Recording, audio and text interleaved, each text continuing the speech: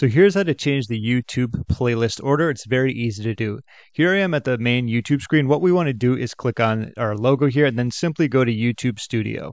Here I am in YouTube Studio. From there, go to content right here, and then of course go to the playlist section, which is where I am right now.